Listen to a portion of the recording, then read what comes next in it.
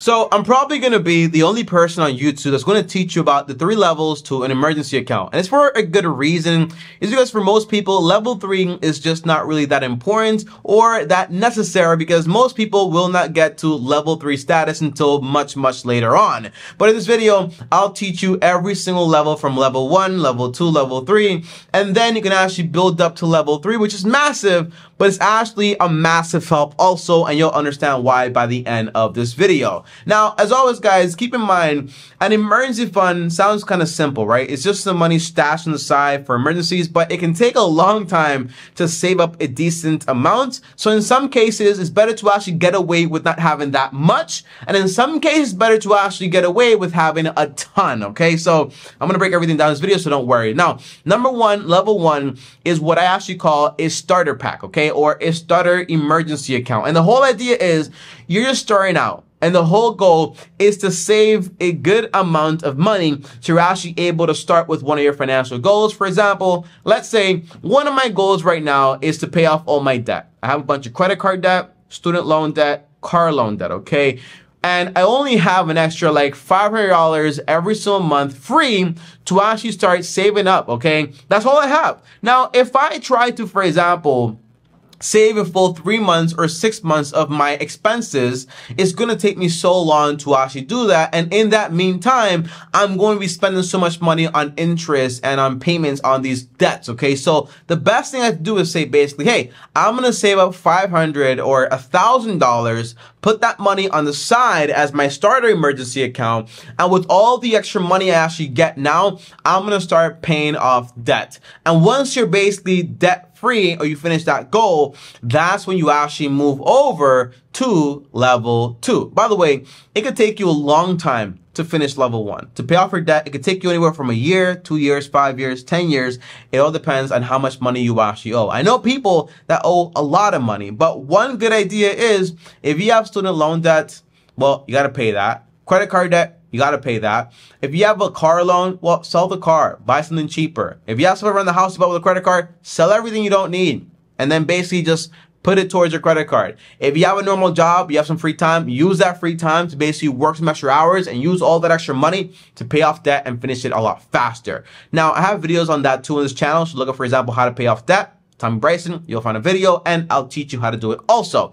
Now, level 2 is what I call a solid fund. Now, a solid fund is so solid that it can take you, for example, a while to build up, and it can actually last you for 10 to 15 years at this current level of level 2. Now, a solid fund is to build up a fund of what you usually hear, 3 months to 6 months worth of your expenses. And you only do that once you're debt free, because at that point, you have a lot of extra money to build up to it a lot faster, usually in less than 12 months or so. Again, okay, if you're spending, let's say, an average of $3,000 a month times 6, that's around $18,000. It is a lot of money, okay? So it takes a while to actually build up that much money. So that's why I say be debt free first and then build up a solid fund. Now, how and why is this fund gonna last you 10 to 15 years? Because the answer is every emergency fund has its purpose. This fund is built up solid. So in case you have, for example, you got into a car accident, you lost a loved one, something happened, lost your job, okay?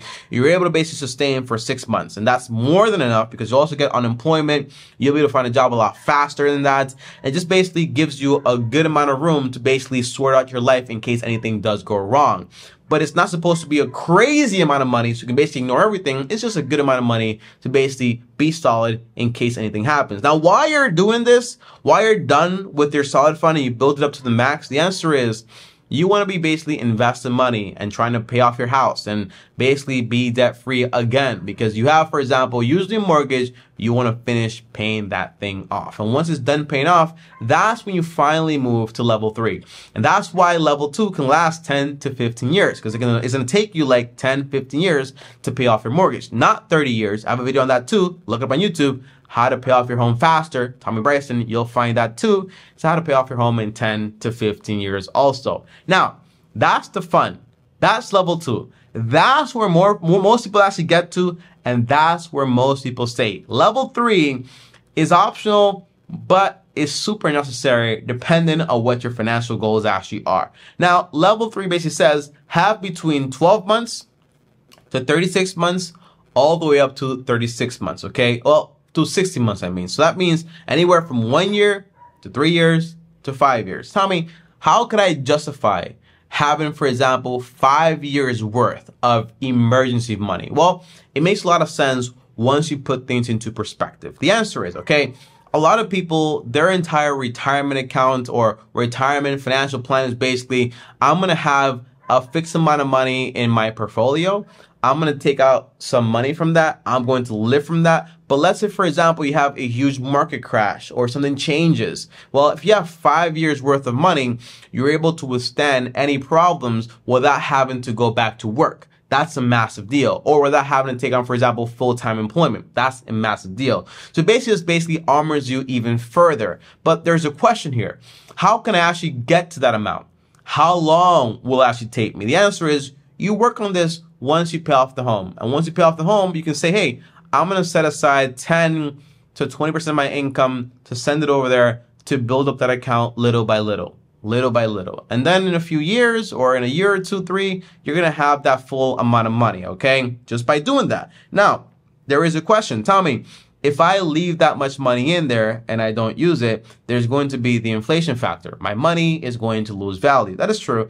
But you could just keep, for example, 6 months in liquid cash or 12 months in liquid cash and then have the other amount in tips. That's basically inflation protected securities, okay? That's basically a bond you actually buy that adjusts for inflation. So you always retain the exact value of what it's actually worth, okay? The reason I don't say put this money, for example, into the S&P 500 is because, hey, if your account crashes, that money is going to crash. And the whole purpose of that money is to have it there to take care of you when you have, for example, massive market fluctuations and you need cash for a long time.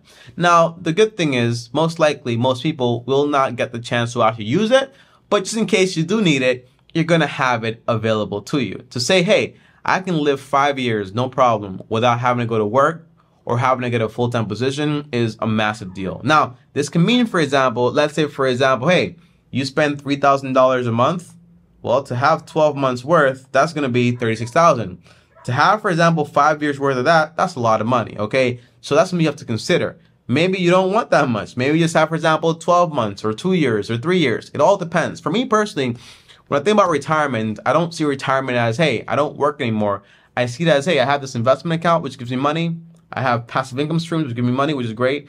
But I also have, for example, my active income because I want to keep a job that I can work like part-time and make some good money off of it too. So this way, hey, I lost a lot of money in the market this year because it's actually down. I'm not going to try to sell or execute there.